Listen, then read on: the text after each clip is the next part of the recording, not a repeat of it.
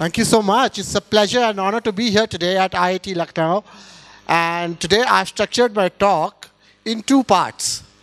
The first part, all of us here will be doing some number crunching. Okay? I know not many people like math, but it's my job today to ensure that everybody sitting in the audience today have some fun with numbers. And the second part of my talk, I'll be taking you through my personal journey, the Vedic Maths way. Let's try a sutra then. In Vedic Maths, there are 16 sutras or word formulas by which anybody can make maths simple and easy. Today I'm going to present to you above the base method, and the name of the sutra is called the Nikhilam Sutra. Let's try this, a simple multiplication sum, ladies and gentlemen. We have 14 times 12. Okay? So how do we do that? Now look here. 14 and 12 are both nearest to 10. Yes, no? Is 14 above 10 or below 10? Above by how much? So you write plus 4 there. And 12. What do we write for 12? Plus 2. Now the first rule which you apply here, guys, is you need to crosswise add like this. So 12 plus 4 is 16. Also you will note 14 plus 2 is also 16, which is the first part of your answer. And to arrive at the second part of your answer, you need to multiply vertically, which is you multiply 2 and 4 together. That gives you 8. And your answer becomes 168. We're going to do mental squaring today. The same principle applies here. Instead, that the numbers are closest to 100. So is 101 above 100, below 100? Above by how much? So you write plus 01 there. And again you write plus 01 there. And all you need to do is crosswise add like this. So 101 plus 1 gives you 102. And 01 multiplied with 01 gives you 01. And that's your answer. 10201. Let's see if you can do the next sum on the board mentally. Come on. 102 multiplied with 102 gives you how much? No? Come on, let's do this together. Yes. Let's do this together. This one, 102 multiplied with 102. So 102 is above 100, below 100. By how much? 2. So that 2, which is the excess, gets added back to 102. And how much does that give you? 104. And then 02 squared gives you 04. So the answer for that one is 10404. 103 multiplied with 103 is how much? 10609. Fantastic. We're going to go ahead with these 5 squares and let everybody please do it. Okay, I want to hear your voice loud and clear. 104 squared is how much? 10816. Okay, this is how we say it. When I raise my hand, you're going to say the answer, okay? And like this. So the first one is 104 squared. You're going to solve it and say 10816. Is that okay? Yes? Can we do that? Okay. So let's go for the next one. 105 squared. Think for a minute. Think for a minute. Now let's say it together. 1, 0. Fantastic. Let's do the next one. Everybody, come on. 1. Absolutely. It is 11236. And the second last one out there is 107 squared. This is how much? It is 1.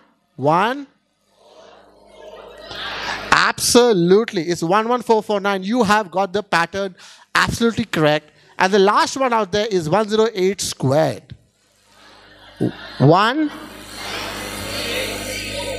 Yeah, let's do it one more time, just a little louder.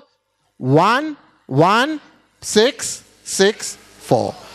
Okay, so that was the part 1 of my talk. And that's the proof behind it as to how is this made possible. This is a principle. Every Vedic math formula has a proof. And this is the proof of the base method we just did. We're going to now do an interesting part of Vedic maths. It's called converting fractions to decimals. All right? Using a concept called auxiliary fractions. Okay, I repeat that. We're going to convert fractions to decimals using a Vedic maths concept called auxiliary fractions. What does auxiliary mean? It means something giving support, something which is serving as an aid, something which is very helpful, right? So with that, I want to introduce a basic concept first. Okay, let's take a fraction 23 by 8. Can you tell me what is the quotient and what is the remainder? 23 by 8, what is your quotient? 2, exactly. And what's your remainder? 7. Fantastic. What is the quotient when you have 5 by 12? Your quotient is 0, right? And remainder? 5. Say we got this fraction called 1 by 19. Now mind you, this rule applies to denominators ending in a 9. So we got 1 by 19 there. Now 19 is closest to which multiple of 10? 20. So equate that to 1 by 20 and then divide numerator and the denominator by 10. So we got 0.1 by 2 AF. AF stands for auxiliary fraction. Okay, now the fun starts. Write 0 point and start dividing like this. This is something new. It'll take a while, but you'll get it. Okay, just give it a minute to this. 0.1 by 2, right? So 1 divided by 2, what's your quotient? 0. And what's your remainder? 1. So you put 1 there. And that becomes 10. You take that 1 remainder, put it before the 0, becomes 10. And then 10 by 2 is how much? Everybody, 10 by 2 is 5. And remainder? 0. So you put 0 there. So that becomes 0.5. And then 0.5 divided by 2 gives you how much? Gives you 2. Remainder? 1. Absolutely. Come on, do this one for me. 12 by 2, everybody in the room. 12 by 2 is how much? 6. And remainder? 0. And let's go one step more. 0.6 divided by 2 gives you how much? 3. And remainder? 0. And 0.3 by 2 gives you 1. Remainder? 1. And then that goes on. So your answer for 1 by 19 is 0.0526315. How cool is that? It takes a while and you get your answer right on there.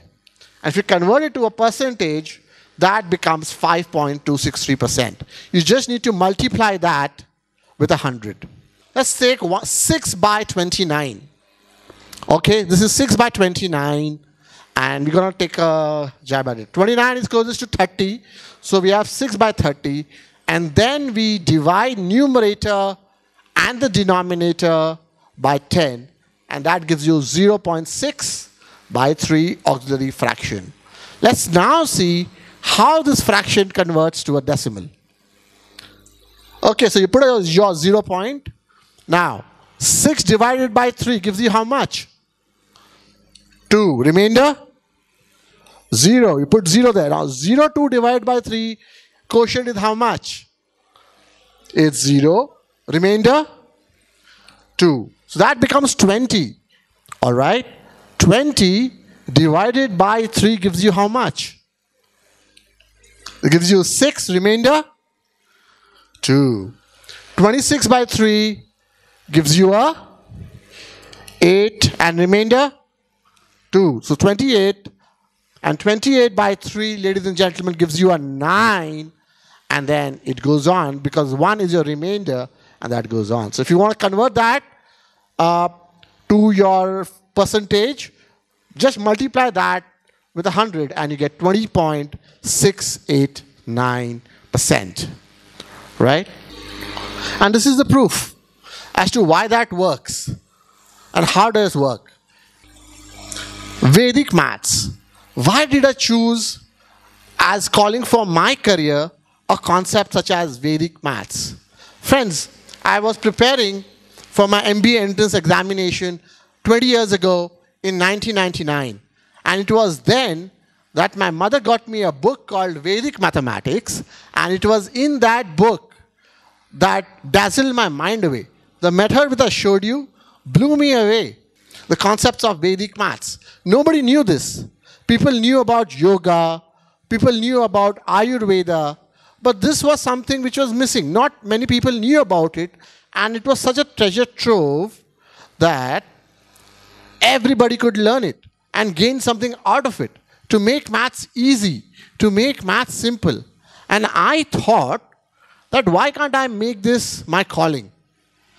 So one fine day, I receive a call from a principal in Kolkata. The referral word spread that I was teaching this concept. I get a call, and I was asked, can you do a workshop for 200 students on Vedic Maths? I was like, ma'am, I have not spoken in front of 20 people. I was just 19 or 20 years old then. I have not spoken in front of 20 people. How do you expect me to train your 200 students? Whatever happened was history. And then I went for the workshop, conducted it with all my passion. I also made some good mistakes. It was my first workshop and ever on Vedic Maths in Kolkata. And after that, the next morning blew me away. It came out in the newspaper. I said, wow, this is getting nice, that everybody struggles with maths, and you have a medicine in the form of Vedic Maths. So I started researching more. My interest started developing that yes, this can be taken to a whole lot of people. He is the founder of Vedic Mathematics. His name is Tirthaji. He was an ancient seer and in the 20th century, and he wrote a book called Vedic Maths. And then he expired and took Samadhi in 1960, and the book was published posthumously. And then because he was a Sankaracharya of Puri, I went and met his predecessor. He's the current Sankaracharya of Puri. So I went up to him. It's just a night's journey from Kolkata. I went up to him and asked him, sir, can you teach me Vedic Maths? He said, why not? I stayed with him for some time, learned the concepts, exchanged notes, took Diksha, and started promoting it. In the field, I was hungry for knowledge. I used to go to ISKCON temples and ask the monks out there if anybody is there in Vedic Maths. I visited the Ramakrishna mission, and I also happened to meet and get mentored from Shakuntala Devi. And I tried to grab as much as I can, as much information I could. To promote this, I launched a website in 2006. And then the story started changing. I started getting invitations to speak from all across the country. I then started a blog in 2006 as well. Today it has 500 articles on Vedic Maths and over 10,000 subscribers in the niche. And one fine day, I find myself in New York giving a talk at the TED platform. This was one of the first seminal talk ever to be given on Vedic Maths and introducing it to the world. Why isn't it being introduced in the curriculum in India? Problem kya hai? So I thought that maybe I was too young at that point of time. It's 7 years already. And I thought I'll meet some ministers and education ministers, which I'm doing right now, and making a documentary and finding out why can't it get implemented in India. I authored some books and wrote some articles in the field which started getting popular. And then the video started happening. I shot a video for Tata Sky. And then the idea was to take Vedic Maths pan-India so that every child can learn this. So the idea was to transcend to the next frontier and to take this message of Vedic Maths to as far as possible. So it was transcending the frontier every minute, from workshops, website, blogs, books, to Alexa skills, to investors, to the 24/7 hub, what's next for us? How can we challenge ourselves, and what will be the next frontier? This is the next frontier. Taking Vedic maths is as part of the education policy as ancient Indian knowledge systems, and every child should learn the Vedic maths system. So I want to leave you with a quote by T.S. Eliot. Only those who will risk going too far can possibly find out how far one can go. Thank you very much, ladies and gentlemen.